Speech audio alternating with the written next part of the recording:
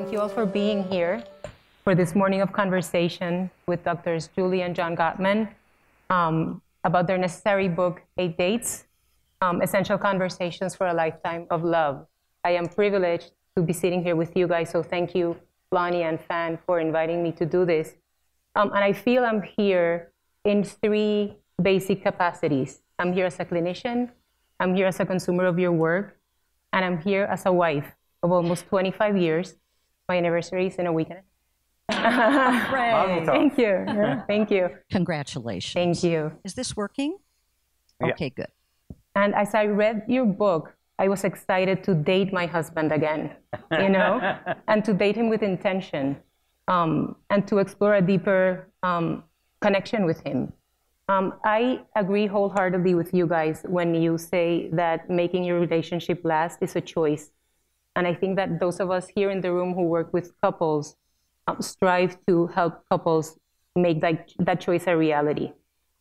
As the title of the book says, it's organized into 8 conversations. And the 8 conversations are topics that every couple should have. And they are trust and commitment, addressing conflict, sex and intimacy, work and money, family, fun and adventure, growth and spirituality, and dreams. In your introductory chapter entitled The Conversations That Matter, which I think is a master primer for couples about your research and your training, you use a beautifully powerful metaphor about love as action instead of only a feeling. And you invite couples to be curious and purposeful in the practice of love. In it, you say, perfection is not the price of love. Practice is. We practice how to express our love and how to receive our partner's love. Love is an action, even more than a feeling. It requires intention and attention, a practice we call attunement. So I want to ask you guys to share with us how the idea of using date night in this intentional way to find attunement developed. Yeah. So here's what happened. We were working with couples who had been together for decades and decades, but they were very, very distant from one another. They didn't know each other anymore. During courtship, they may have asked each other a lot of questions, but during the decades, as they were raising children or developing dual careers, they didn't take time to connect. And as a result, because each individual was evolving and perhaps diverging from the other partner, they hadn't taken the time to keep up with who the other individual was in the relationship.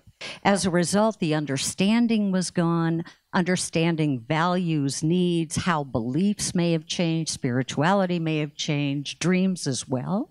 And so we knew that in order for couples to really reconnect, they needed to prioritize a pocket of time in which they could address bigger questions, questions that dove deep, that had meaning, that surfaced the perhaps changes in reason for living, purpose, attitudes, political beliefs, and so on.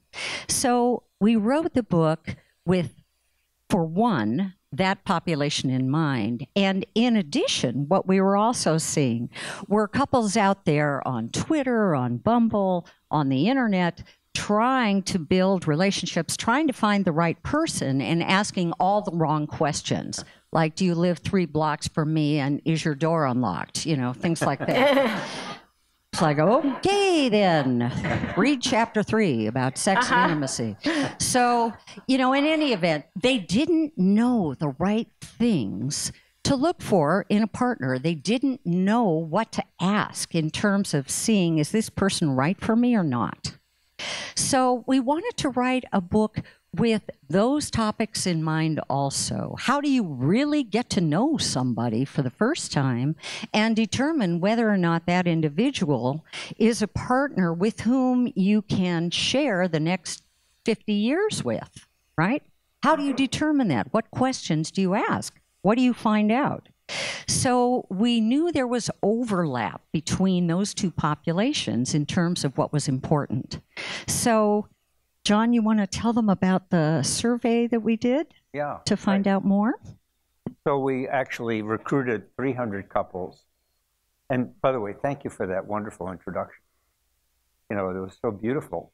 Yeah. Really, it really is what we want to say. Well done. And so we got 300 couples to agree to tape record their dates. So we got to listen to 2,400 dates. Mostly I listened to them. And I did the cooking. I'm basically a voyeur, so it's really a lot of fun to observe couples going on these dates. And turned out that we also had these webinars with the couples who wanted to give us feedback so we could fine-tune the dates. And I also got a chance to go on YouTube. If you haven't done this, it's really entertaining. YouTube has videos of first dates, and most of them are really a disaster. You know? People drink a lot because they're so nervous, and then they drink during the date, and then they ask one another questions like that, the ones you gave, and you know, and they really don't learn anything about each other. A few dates are really quite nice. So we just thought giving people questions, very much like Arthur Aaron created these questions for falling in love. These questions are open-ended questions. So none of the dates are confrontational. They're all about really finding out who this person is and opening really curiosity again about your partner. And it turned out that, you know, these dates actually worked to make the conversation go a lot deeper and help people connect and have more intimate connection with their partner. But 37% of the couples were in new relationships, brand new relationships. 63% were relationships really that had grown distant, but people knew each other for a long time. So the dates were really very interesting. And for all of them, I think the couples told us that each date planted a seed for many more conversations around these very big topics, like what are your dreams?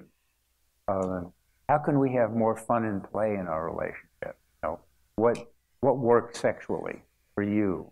You know, what's your love map, your erotic love map?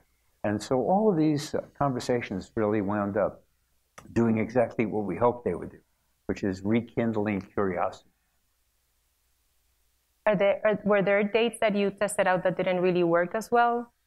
Yeah, we had two duds, and you know, and we wound up being able to fine-tune the remaining dates so that they were much more interesting in terms of generating curiosity in one another. For example, if we just asked about work, you know, we really got nothing. But when we started combining work and money, people started talking about, well, what's the history of money in your family growing up? How did your parents deal with money? You know, were there issues there? How do you want it to be in our relationship? What's your own personal legacy with money? Has it been hard for you? Did you have a hard upbringing? How much money is enough money? What's the meaning of money? And I analyzed 900 dates at one point of arguments about money. And people really were arguing about the meaning of money, not just about money. And I stopped at 100 meanings in those arguments. So wow. Money can mean love, caring, power, competence, justice in the world, all kinds of meanings. So we try to get into that sense of what does it mean? What does money and work mean to you? And what's it all for? Mm-hmm. A lot of our work, clinical work, revolves around meaning. So what's your vision about how we as clinicians could use your book as a tool in the therapy room with clients? So, you know, we figure that you can use it as homework, for example. Now, I'm not one that typically gives homework because I don't want, you know, to be a teacher and for my clients to feel judged and graded. So you really leave it as an option. But in our clinical work, let me just check something. How many of you know something about our clinical work? How many of you have done a level 1 training? Okay, so, you know, some of you may understand that we have a theory, 7 principles, for what makes relationships successful, whether they're heterosexual, gay, lesbian, or other. And love maps is one of the principles that we really need to help couples to discover and to keep developing. Love maps means how well do you know your partner's internal world, and how well do you feel known by your partner in terms of what's important to you inside. We give a couple of interventions regarding developing love maps, one that's fun, using a card deck, John loves card decks, and also teaching people about open-ended questions, and we have an open-ended question card deck as well. Well, this particular book is really extrapolating from that particular exercise on open-ended questions, but rendering it fun, rendering it more creative. And so when couples are distant from one another, in particular, this book is a wonderful adjunct to the therapy that you're already doing. And let me just mention something. We are not looking for groupies. We are not looking for a fan club. We know that all of you have had wonderful training. All of you have evolved your own orientation that makes the most sense for you. And as you know, the research out there really shows that the most powerful instrument of any therapy is you, right? You personally and your relationship with your clients. So, however this book is used is really up to you and what makes sense for you. But the way that we would probably use it is when people are distant from one another or they're troubled with conflicts about things like money or sex and intimacy, you know, 2 of the most common things that couples come in and complain about. They're addressing the dates in this book can really be helpful in terms of having conversations about those, perhaps in the consulting room or at home, that allow them to go much deeper in a safe way, that doesn't threaten them, that doesn't make one right and one wrong, or to turn the conversation into win and lose. Right. But instead, these are ways of really understanding each other's points of view at a very deep level and where those points of view come from, the origins of those. Whether they're part of how you were raised as those clients are raised, or they're a reaction against that, or perhaps there's something completely separate from that. So what their values are now regarding those particular topics, who they are now. You know, at 25, people's answers to the questions about what you prefer sexually are going to be really different than if they're 75. We happen to know this, right? We have, yeah, you know, so we're no longer athletes or aerobic instructors. So, you know, it's going to be very different. So, you know, you want couples to speak from where they are here and now in relation to the questions that we're posing in the book. Are there any couples facing specific issues or particular difficulties that should make us think twice about having them have these conversations at home instead of in the room with us? Well, it depends on where you are in the therapy, Maru. That's a wonderful question. I love that. You know, we also have couples, and even in nice, cool, and calm Seattle, where everybody is from Sweden and very reserved, you still have couples who are inflamed, right? Who come in, they're screaming, they're shouting. I've had couples who've actually, I had one little tiny Irish woman, 4'11", who clawed her fingernails into my beautiful red leather couch. You know, you have people like that, right? So, you wouldn't want to be giving these conversations at home quite yet.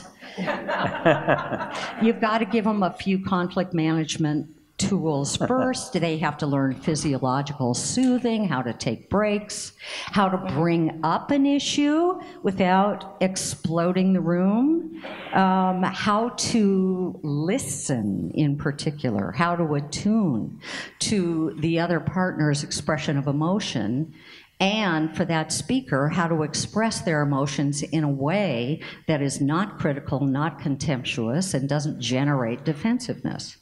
So there's a few things that have to really be established first for couples who are extremely hostile and flooded when they conflict. Changing a little, you've mentioned elsewhere that all couples bring different cultures into the relationship by the mere fact of coming from different families. And to that, many of us add ethnicity, race, different religions into the mix. So how do you see couples incorporating cultural differences into the conversations? You know, I think that's one of the great powers of this book. We have many, many interracial, interethnic pairings in Seattle, as a matter of fact. There are 127 languages alone that are spoken in grade schools in Seattle. 127. So we have a huge refugee population, immigrant population. So there's lots of cultural variation.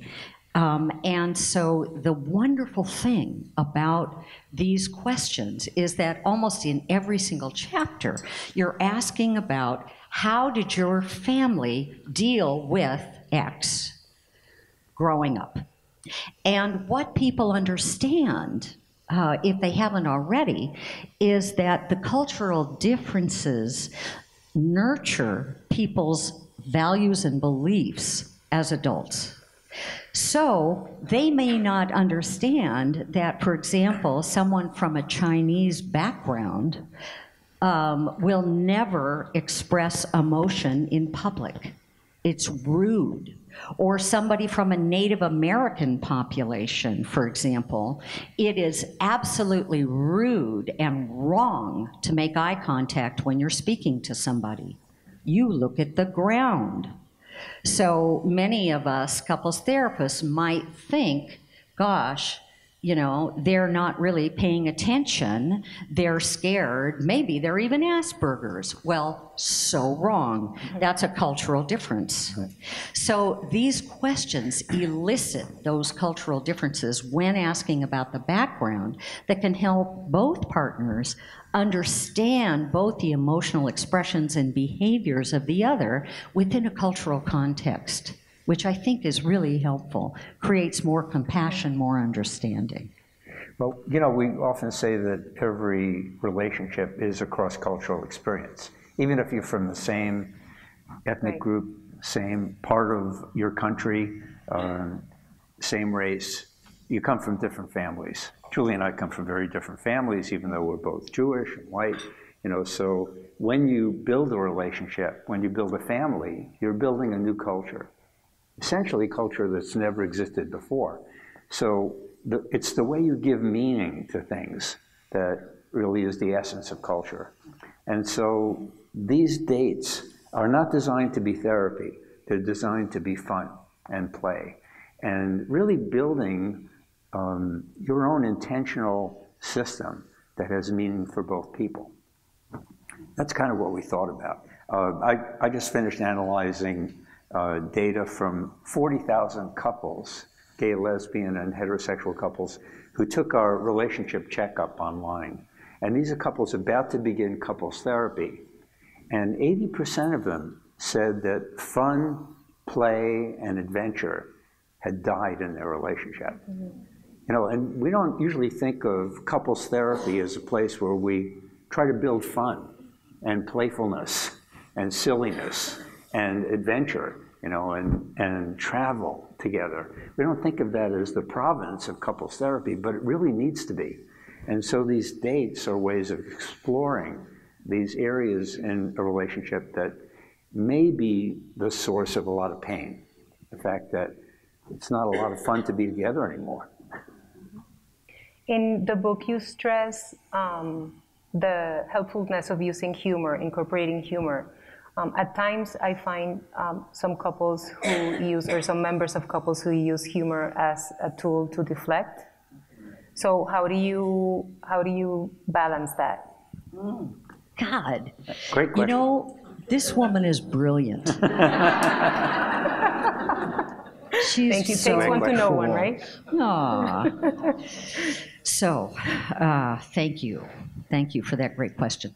So, you know, balancing deflection, so humor as a defense, really, from genuine humor, is really a fine art. So when somebody, for example, when one partner is expressing a complaint, let's say, about the relationship, and is really very emotionally present in their complaint, let's say they're sad or they're frustrated, they're angry, you can see that emotion, it's palpable in the room, right?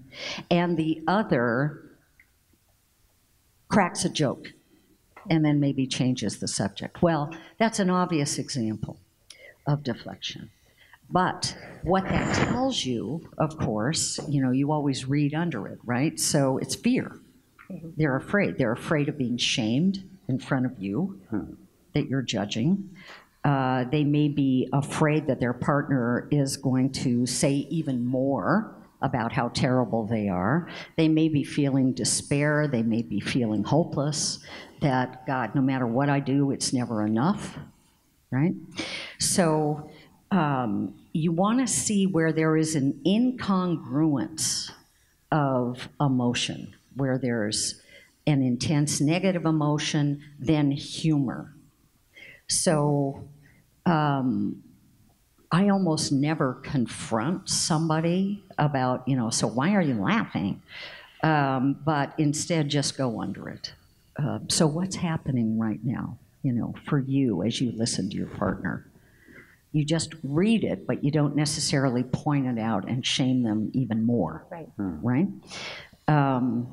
So one has to be fairly balanced. On the other hand, if somebody, this is a more delicate balancing point where somebody is actually getting really flooded. So, you know, John's research has a lot to do with physiologically flooding. When couples are sitting, having a conversation, sitting there just like you guys sitting there, but their heart rate monitors, they may be, you know, wearing pulse oximeters, are reading 140 beats a minute, right? So they're in fight or flight. They're feeling attacked by their partner. So that's a very important point there. And people may use humor at times like that to calm things down, to just soothe. So for example, we had a couple that we filmed in our Masters in Disasters videotape series where she was complaining about him always being late. And then he started talking about his background, about how his mom always left him on the swings as a little guy for hours and hours when she was supposed to have picked him up. And you could see he was starting to get flooded as he thought about that. He started feeling so much pain that, you know, the heart rate was like going up. And then he looked at her shoes and he said, "Those are pretty shoes. Those are nice shoes." Well, she went right with it. She knew that he was calming himself down. And she said, "Well, they weren't expensive shoes." And he said, "Yeah, they're really great shoes. Those are really nice shoes." And she was saying, "Yes, thank you. Yeah, I really like these shoes. They're really comfortable." Down goes the heart rate. Right? Now that's not exactly humor, but it's deflection. But it's deflection for a good cause. It's taking a little mini break to calm down the partner's psychophysiology so they can stop emitting those stress hormones that are jacking up the heart rate and disenabling them from being able to hear one another at a more serious level. So that's a good one. And then, of course, there's the ones who are just teasing each other, laughing at each other, and then they get down to business. That's fine, too. Yeah, shared humor was really a very interesting puzzle, because we found that shared humor, as Julie said, and it replicated that it really decreased physiological arousal. So it's not when one person is funny and the other person doesn't think it's very funny. It's not, but humor really that was shared reduced physiological arousal. And Bob Levinson found the same thing in his lab. So there were indeed differences in the amount of shared humor during conflict for couples who had stable and happy relationships compared to couples who either divorced or stayed together and weren't happy. But there's maybe like 60-second difference on average of how much humor there was. But it was very powerful. So then you have the question, okay, well, how do you get people to laugh together when they're disagreeing? How do you do that? And people have actually tried, to say, okay, the next time you guys talk about his mother, have your lip corners go up and join me in going, ha, ha, ha, ha. Trying to, get them to have more humor or be conscious of humor. It doesn't work. Right. So how do you how do you get humor into a conflict discussion? So we discovered, or one of my graduate students, Jenny Driver, discovered, was that there are these small moments when people are just hanging out together where one person will try to connect emotionally with their partner, might say, hey honey, take a look at that boat going by. And if the partner goes, oh yeah, nice, we call that turning toward. So that turned out to be a really big predictor of the future of the relationship. Couples who stay together happily turn toward these bids for connection 86% of the time. And the ones who eventually divorce, 33% of the time. So it turned out that there was a connection between the amount of turning toward these bids, these attempts to connect emotionally, and shared humor. Okay, correlation. But we actually did the experiment, and when you increase turning toward, humor spontaneously emerges during conflict. So it's really interesting that, that there actually is a relationship between everyday emotional connection and humor during conflict. So friendship and intimacy is connected in a very strong way to what happens during conflict, which is really interesting, I think. In your first date, you have couples explore trust and commitment, and the chapter lists potential examples of betrayals, and infidelity, of course, is one of them, which is a very common presenting problem for those of us who work with couples. And many of these couples, when they talk about, when they're working with us on this, they mention forgiveness as a constraint, as a block to getting over what happened, because they feel that if they forgive, they're condoning the betrayal, which is not really what we're asking of them. So I wanted to ask you both to talk about forgiveness, how you define forgiveness, and what do you see its role to be in the therapy room? Great question. Ah, God, this is so fun. Speaking of fun, oh boy. Okay, so first of all, let me just say that my background in terms of the individual therapy work I did for about 20 years before joining with John 23 years ago with couples was with folks who were heroin addicts and PTSD, primarily PTSD survivors, including rape, incest, combat, torture, natural catastrophes, and so on, plus folks who also had psychotic problems, access to diagnoses. So, all right, so in that context, forgiveness, first of all, the way I define forgiveness is that you have, as the forgiver, you have received enough atonement, or perhaps, you know, enough for you personally, which may be anywhere from 0 to 100, to completely erase the board, to take the responsibility off of the shoulders of that individual, and to forgive them. You no longer hold them as guilty, and you go on from here on out, that moment forward. I do not believe that forgiveness is a prerequisite for any relationship, actually. So here's what that means. When adultery is present, and I think the record that John and I treated together was a couple where the fellow was a world-famous guy and had had 57 affairs with 3 young kids at home. And that's what he could remember, and he fell in love with 3 of them. And he told, you know, eventually he told his wife all about those in his work with us. So is she gonna forgive him? I don't think so. But when treating affairs, what we require really for the therapy to have a chance of being successful are 3 stages. One is atonement, then attunement, then attachment. You know, it's the AAA model. So we could get it to be the first in the phone book, you know, or something. I don't know. Anyway, we came up with that. And atonement, during the atonement phase,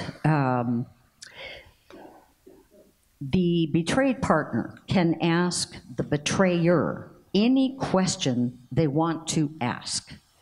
If there's been a sexual affair as opposed to just an emotional or romantic affair, then we counsel that individual to probably not ask specific questions about the type of sex that they had. Here's why: because the betrayed partner is experiencing PTSD. We have found that universally. And the images that come into that person's head unbidden will get much, much worse and more repetitive if they hear the acts of sex being described. Other than that, the person can ask anything they want to. Also, the person who did the betraying has to express remorse genuinely, and they may have to do that over and over and over and over again for the other person to really be able to even crack the door open, you know, an inch to begin to take it in, right? So after those questions have been asked, also the person who has been betrayed needs to be able to express all the emotion that they have for being betrayed. Now, that doesn't mean expressing contempt, expressing criticism, saying you're a dirty rat, you're horrible, you're the worst human being on the face of the planet, I hate you, and so on. Instead, what it means is, I am destroyed by this. I feel like my whole world has cracked in two. I don't know who you are anymore. I'm living with a stranger, and so on. So they're describing their emotions in ways that may be very powerful and dramatic, but are not crucifixions of their partner, right?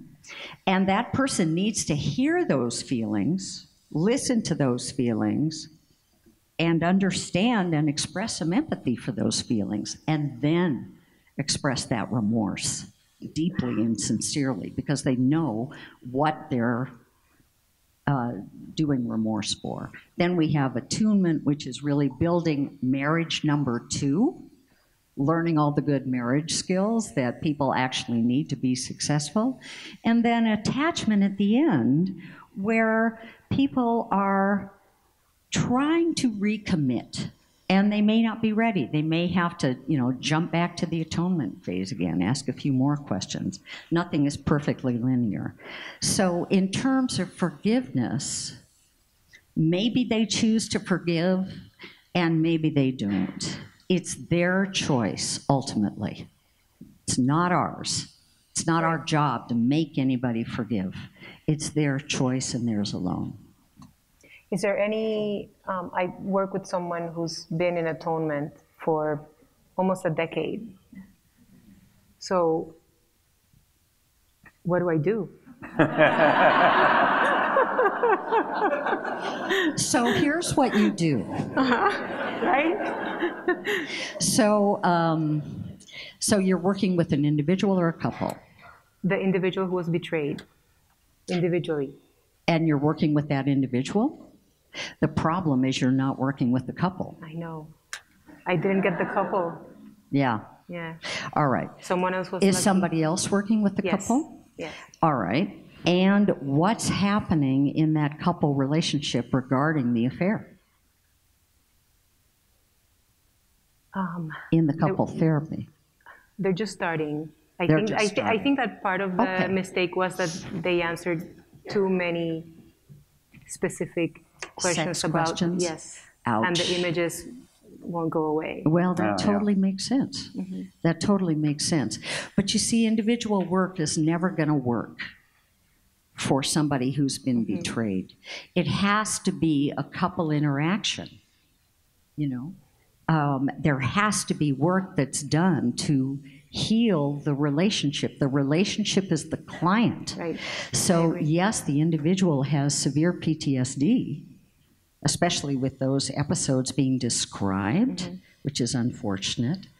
However, the couple's work is where the real healing can take place. And so what you can do is perhaps help your individual to conceive and write down any remaining questions they may have, not about sex, but about other parts of the betrayal that they can then present to their partner in front of that couple's therapist, right? And help them also create the words to describe their emotions to their partner without the criticism and contempt. That's going to be the hard part. Yeah. And atonement means more than just remorse. It also means transparency and behavior change. So it's not enough, to just say, I'm sorry. So atonement is not the same as confession, and you're exonerated. It's really, there's a lot of work that goes into it. So we guide people through the steps of really healing regrettable incidents that have happened.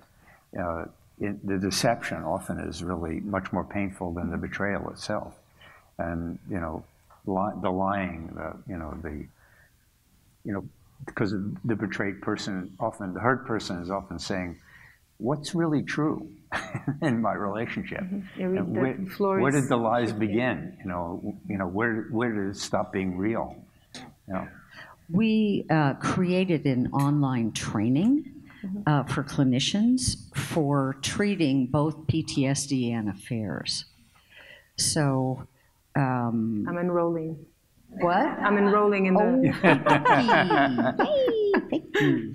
Yeah. So hopefully, whatever the couples therapist is doing, hopefully you're working with that therapist closely to stay on the same page. Right. Can I say something else about it? Not interrupting you? Yeah. Okay. So one of the things that what was so much fun about doing the research about betrayal and commitment is that we got to study what are relationships like where there's no betrayal, where there's loyalty. So to understand betrayal, you need to understand loyalty and strong commitment. So there is a betrayal metric in relationships, even when there's been no betrayal. And what's going on in those relationships is that conflict is a zero-sum game. When the conflict is like a standoff, if I lose, she wins, and I can't let her win. I got to win. And so when you have this zero-sum game metric going on in a relationship, betrayal becomes pretty much inevitable in the relationship, because what goes along with it, and Carol Rusbolt is a scientist who really taught us about this, is that people are always making comparisons between their partner and other alternative relationships. When you have this power struggle, then when there's a conflict, both people are saying, you know, who needs this crap? I can do better. I can do better than Julie. You know, and so, you know, that lady down at Starbucks, she's so nice, but Julie is really, you know, she's kind of negative, you know. And so when you make those social comparisons, you're not really that way. I'm just, I'm just saying that in this betrayal metric, people are doing these negative comparisons of alternative, real or imagined relationships, and they get, as they get increasingly lonely in the relationship, they become vulnerable to having affairs or vulnerable to secrets, and that really destroys the relationship. So once you understand what it is that people are doing in relationships where there's loyalty, you can really change that dynamic so that there's more loyalty in the relationship.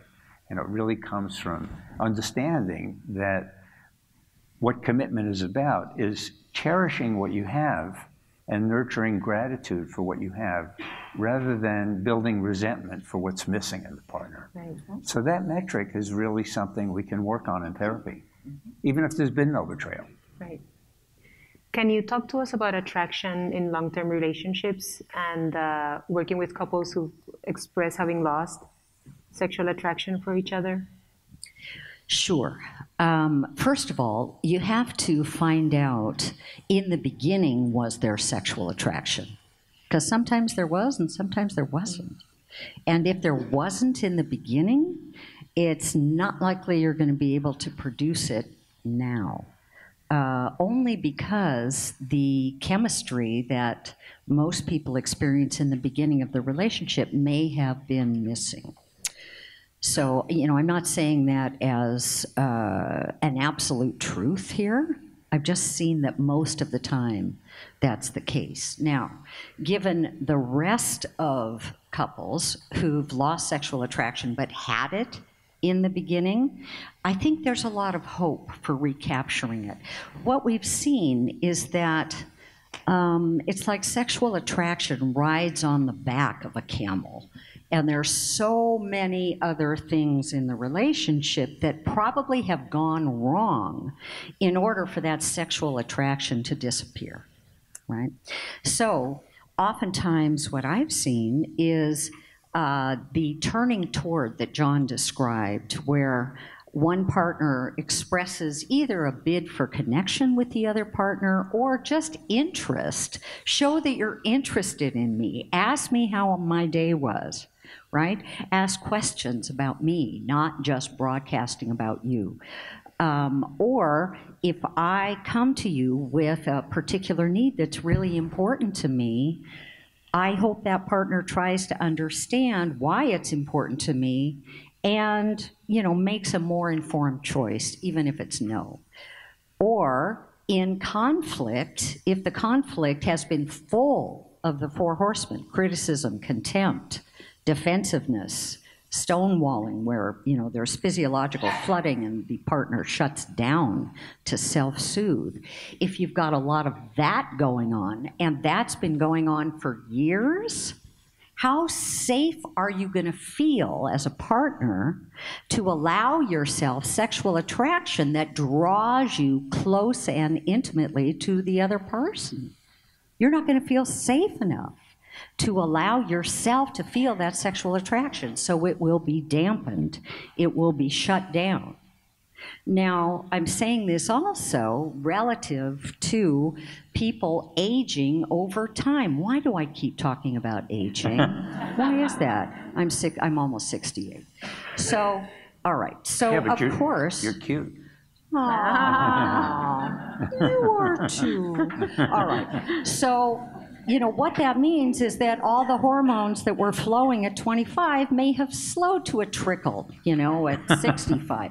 So there may not be lots of sexual attraction that are drawing the people to one another. But the cool thing about sexuality is that at any age, when you have emotional connection, you have intimacy, plus a little bit of whatever, massage, touch, affection, closeness physically, cuddling, warmth, the sexual arousal and attraction will surface.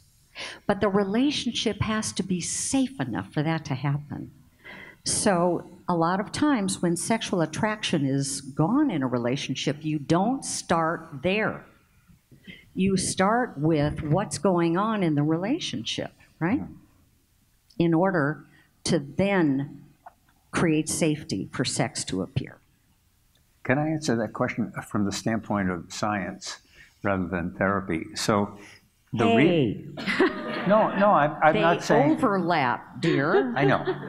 No, but I'm talking about in terms of experimental verification. You know, and the real answer is that we don't know. You know, the real answer to your question is we don't know. But we know we have pieces of knowledge that are really interesting. For example, Helen Fisher and Arthur Aaron have been studying being in love. And so there's been this hypothesis that you can't stay in love with your partner for a long time. It has a shelf life of maybe 18 months. And then you love your partner, but you're not in love with your partner. But Helen Fisher's research shows that that's totally untrue. You can be in love with your partner, and the brain responds differently when you're in love. There's all this dopamine secreted when the pleasure center lights up when you see that partner's photograph rather than a stranger's photograph. And there's no shelf life. It can go on for 30 years or more. So that's interesting. Okay, so now what's the secret to staying in love? And we don't know for sure, but the largest study was done recently on 70,000 people in 24 countries. And this study that my colleague Pepper Schwartz was involved with, a very interesting study because they had that one question: what's different about people who say they have a great sex life, you know, and they're kind of in love with their partner, compared to people who say it's really bad and we're distant, sex is bad. And what they found was that there were about a dozen things that people did differently when they said they had a great sex life. Now, we haven't done the experiment, the critical experiment, of having the people who have a bad sex life do those dozen things and show that they now have a great sex life. So it's still just a hypothesis. But what's interesting is that the dozen things that these people did in every country, Brazil, China, even parts of New Jersey were included. Separate countries, right. Right, and were so simple. They weren't rocket science. They weren't about certain sexual techniques. They said, I love you every day and meant it. They gave their partner compliments spontaneously. They were affectionate, even in public. They cuddled. Julie and I have a cuddle couch. And after dinner, we get on our cuddle couch and we turn on mysteries and watch English people getting murdered while we're cuddling. So cuddling is very important. Life. Right. Cuddling, you secrete oxytocin when you cuddle, right? So these things, they have a weekly romantic date, right? So very interesting, very simple things that were about emotional connection. So it looks like what Julie's clinical advice, you know, is really supported by current research. But we only have pieces of the puzzle. We don't really understand the whole puzzle. How do you create desire? We don't know, you know. But the pieces are so interesting, and they really do suggest that emotional connection, particularly for women, is the precursor. And there's a wonderful book, I think it's the best book written on sex. It's Emily Nagoski's book called Come As You Are. And it's just a wonderful book to give to clients so they can understand this whole process that's such a mystery about sexual connection. Thank you. Can I ask one more, or we? Okay, so one final question from me. What is the most significant relationship lesson that you each have learned from one of your clients?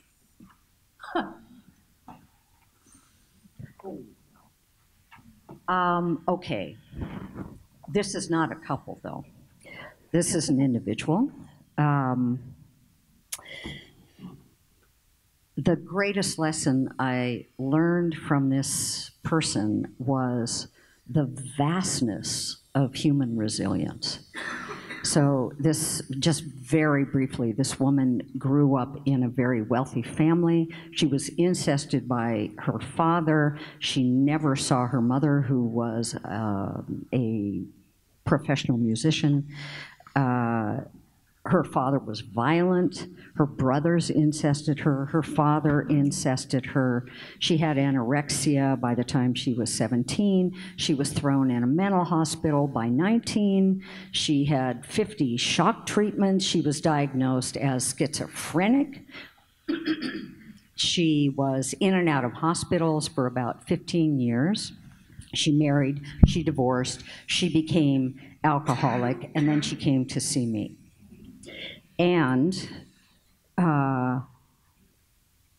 she was no more schizophrenic than you or I.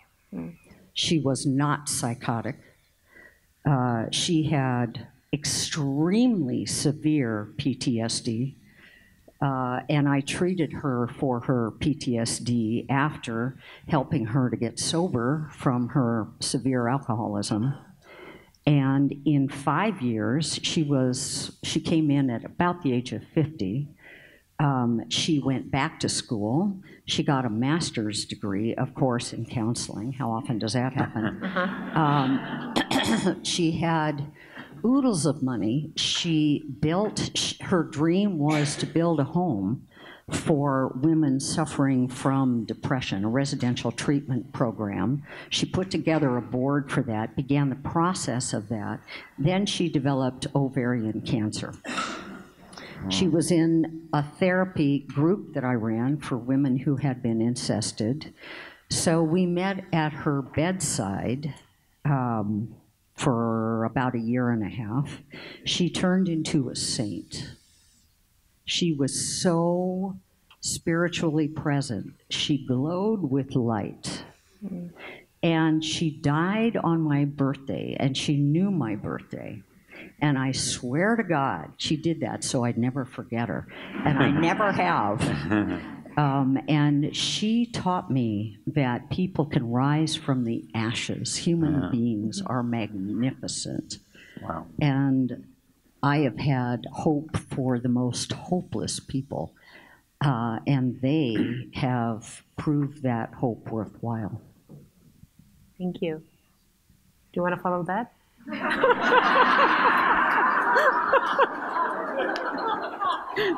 Well, I was thinking about this one couple that I worked with quite recently, and they had been to our couples workshop, our weekend workshop for couples, and they had some very serious trauma. There was an affair, and a lot of problems in the relationship. And what they did that was so interesting, I work with them in our marathon couples therapy, which is 5 hours a day for 3 days consecutively.